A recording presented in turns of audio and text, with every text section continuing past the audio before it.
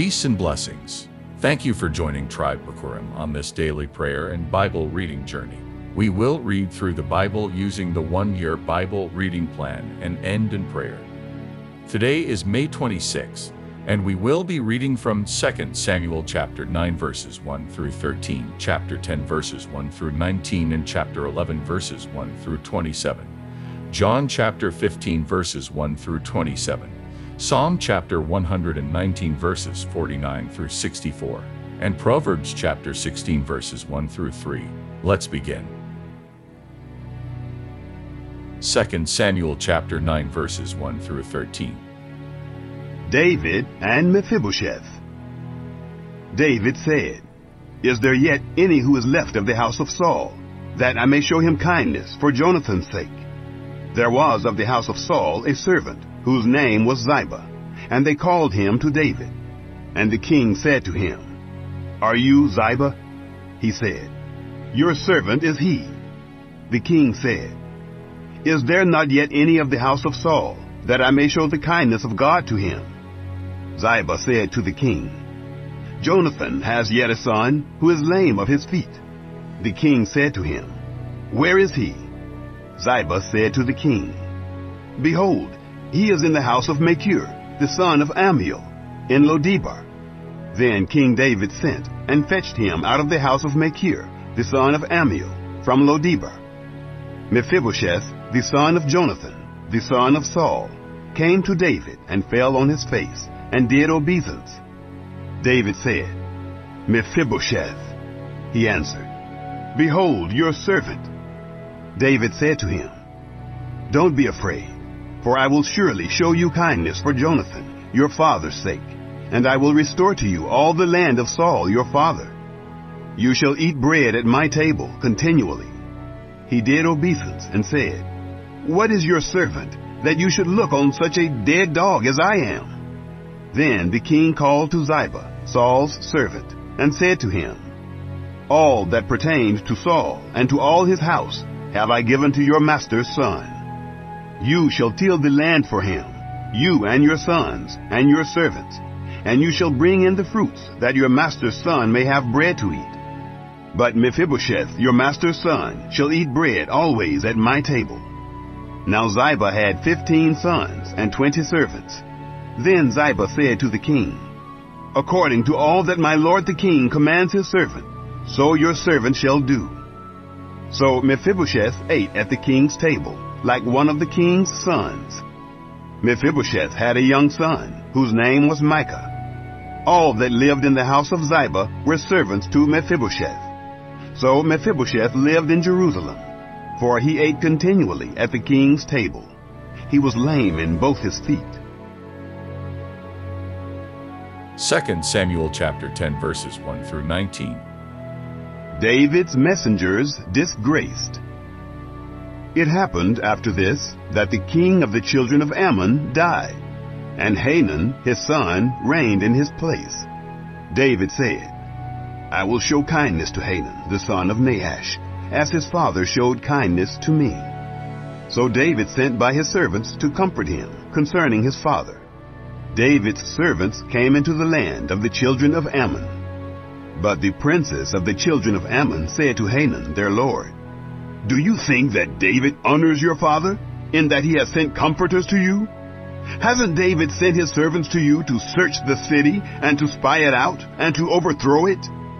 So Hanun took David's servants, and shaved off the one half of their beards, and cut off their garments in the middle, even to their buttocks, and sent them away.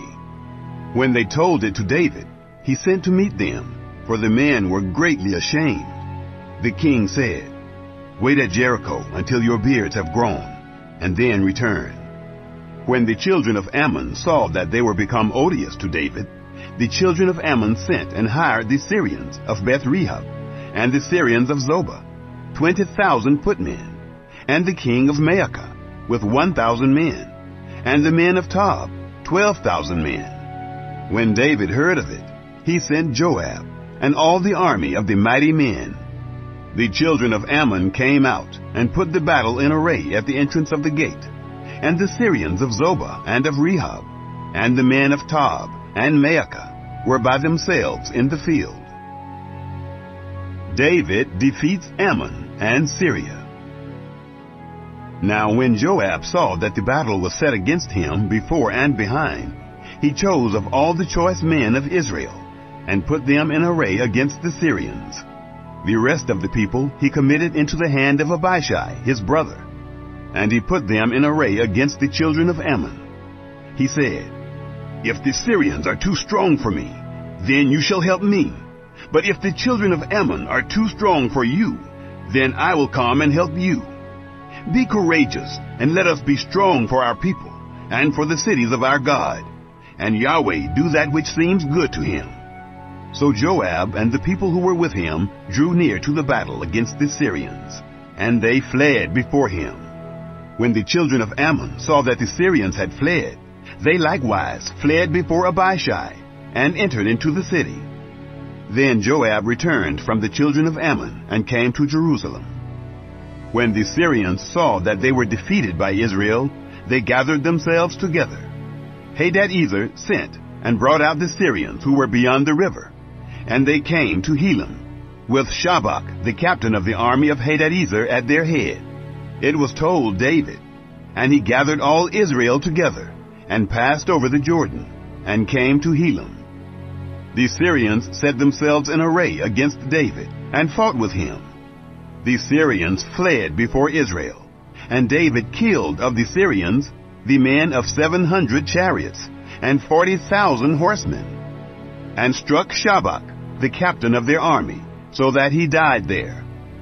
When all the kings who were servants to Hadadezer saw that they were defeated before Israel, they made peace with Israel, and served them. So the Syrians feared to help the children of Ammon any more. 2 Samuel chapter 11 verses 1 through 27. David and Bathsheba. It happened at the return of the year, at the time when kings go out to battle, that David sent Joab and his servants with him, and all Israel. And they destroyed the children of Ammon, and besieged Rabbah. But David stayed at Jerusalem.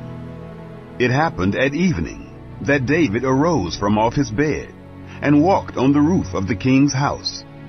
And from the roof he saw a woman bathing, and the woman was very beautiful to look on. David sent and inquired after the woman. One said, "Isn't this Bathsheba, the daughter of Eliam, the wife of Uriah the Hittite?"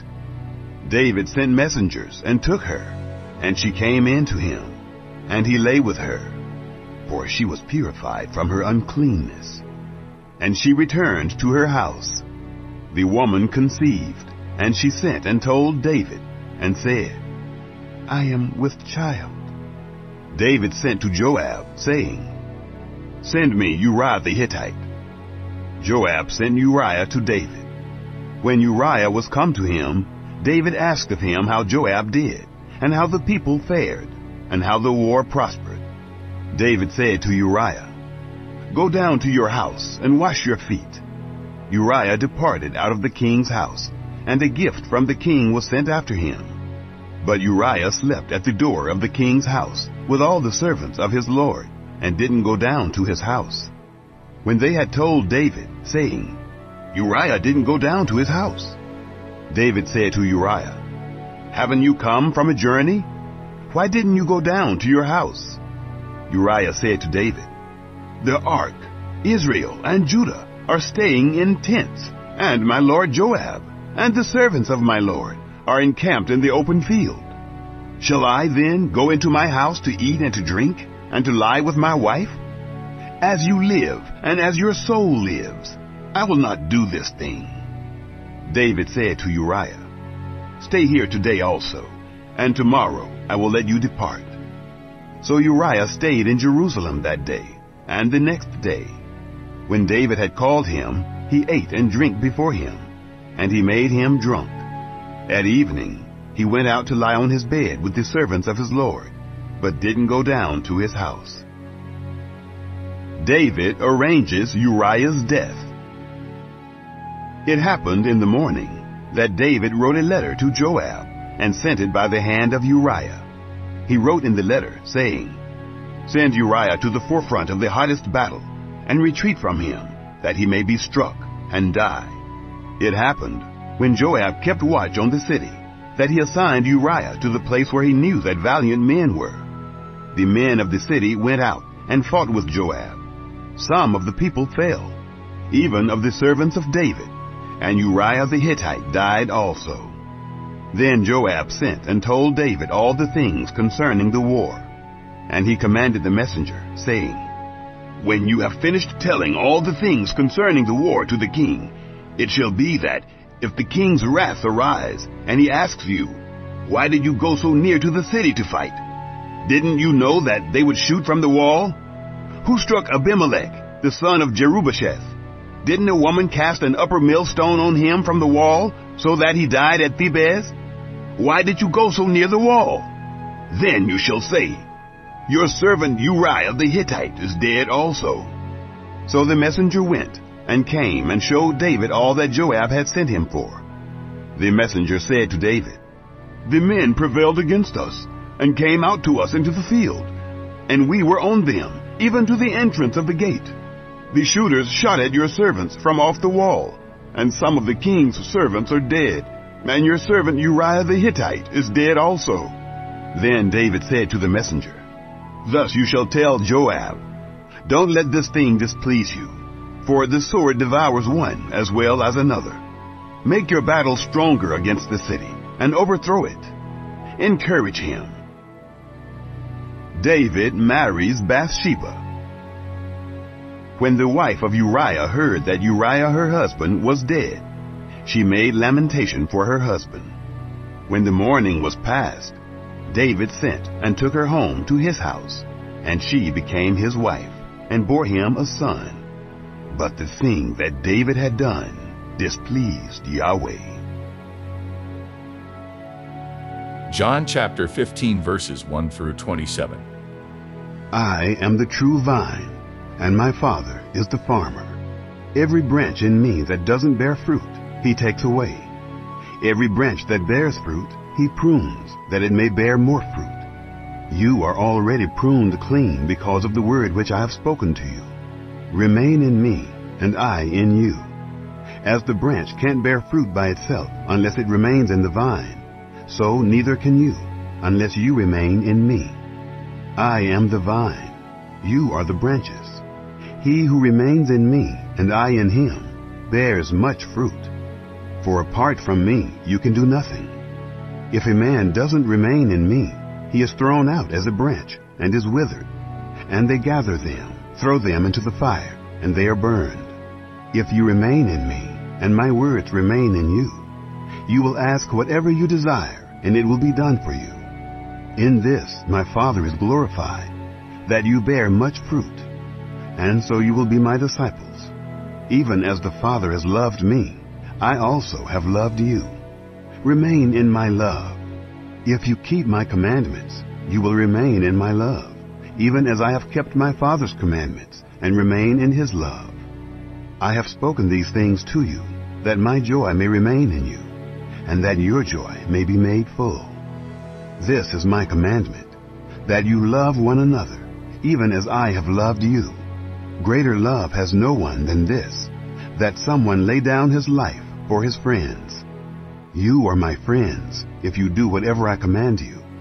No longer do I call you servants, for the servant doesn't know what his Lord does, but I have called you friends. For everything that I heard from my Father, I have made known to you.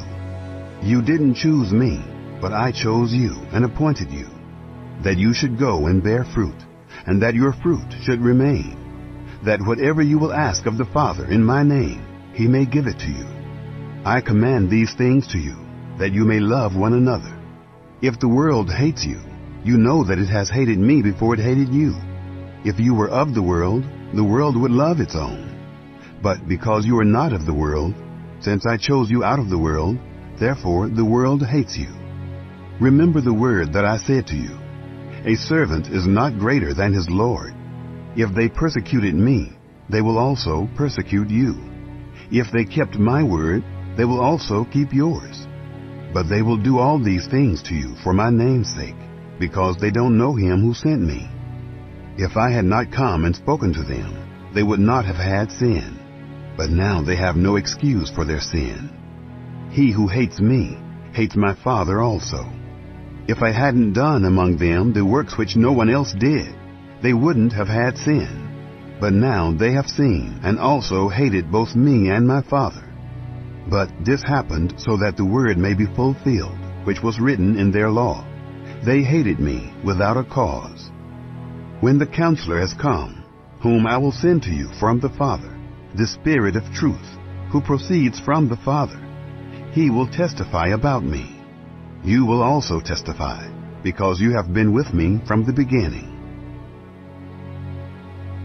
Psalm chapter 119 verses 49 through 64. Zion, remember your word to your servant, because you gave me hope. This is my comfort in my affliction, for your word has revived me. The arrogant mock me excessively, but I don't swerve from your law. I remember your ordinances of old, Yahweh, and have comforted myself. Indignation has taken hold on me because of the wicked who forsake your law. Your statutes have been my songs in the house where I live. I have remembered your name, Yahweh, in the night, and I obey your law. This is my way, that I keep your precepts. Ket, Yahweh is my portion. I promised to obey your words. I sought your favor with my whole heart. Be merciful to me according to your word. I considered my ways and turned my steps to your statutes. I will hurry and not delay to obey your commandments. The ropes of the wicked bind me, but I won't forget your law. At midnight I will rise to give thanks to you because of your righteous ordinances. I am a friend of all those who fear you, of those who observe your precepts. The earth is full of your loving kindness, Yahweh. Teach me your statutes. Proverbs chapter 16 verses 1 through 3. The plans of the heart belong to man, but the answer of the tongue is from Yahweh. All the ways of a man are clean in his own eyes, but Yahweh weighs the motives. Commit your deeds to Yahweh, and your plans shall succeed.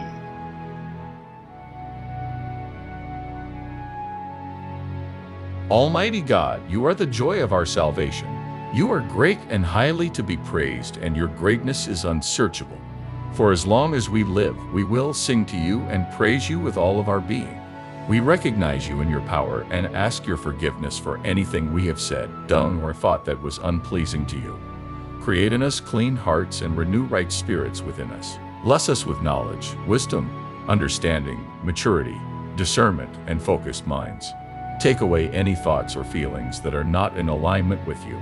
Open our eyes to the wonderful things of your law and make it an engrafted word in us.